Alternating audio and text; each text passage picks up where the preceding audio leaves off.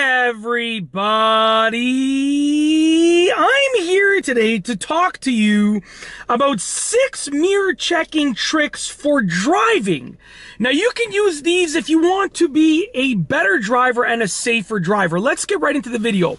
I'm going to turn the camera around. I'll be sort of going back and forth with the camera, so try and pay attention and stay tuned till the end because we have some awesome tricks coming here. Number 1 is position them properly. Now, how should you be positioning your mirrors? It should look something like that for your side mirrors, which is about the inner third of the mirror should show your car. The inner third to the inner quarter should show your vehicle, okay? And then the horizon, which is right along there, should be roughly down the center of the mirror, okay? And for your rear view mirror, you just want to be able to see through the rear windshield just like that. Very simple. By positioning them properly, you're allowing yourself to be able to look at them and use them properly.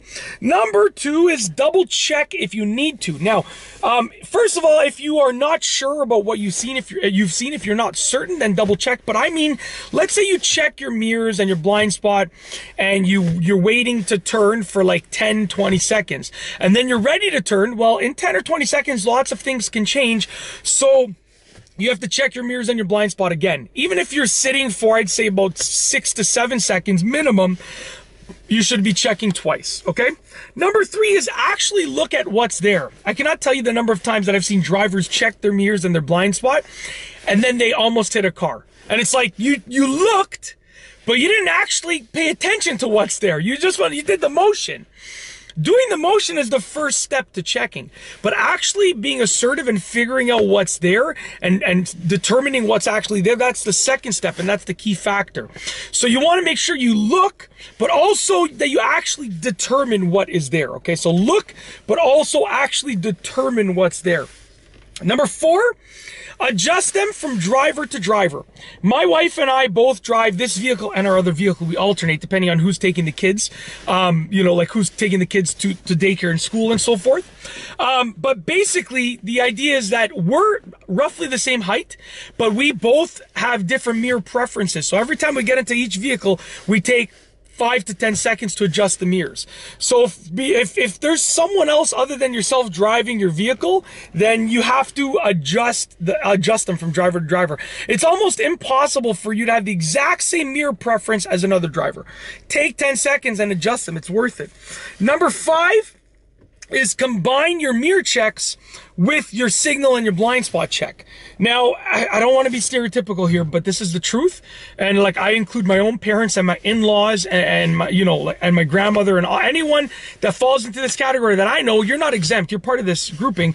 But as people get older, they become less likely to check their blind spots and through their windows, and they just get more likely to just go like this, check their mirrors. Like, I've seen tons of people reverse, old and young, but definitely it's more common as they get older. Just going like this as they're reversing, and it's like, you can't safely reverse a car just looking at your mirrors. You need to combine those mirror checks with your blind spot check and signaling and checking through your windows and your windshields, okay?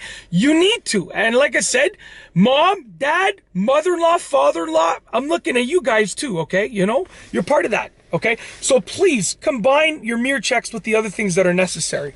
Last but not least is number 6, which is always use more than one mirror.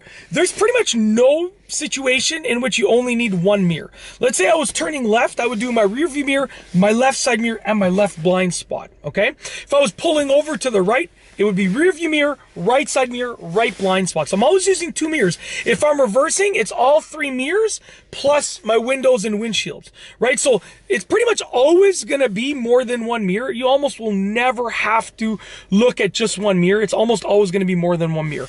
That's it. Those are 6 mirror checking tricks for driving to be a better driver. If you like this video, please be sure to give it a thumbs up. Let me know what you think down below as a comment. And of course, be sure to subscribe for more great videos just like this one. And that's all I have for you today. Thanks for watching.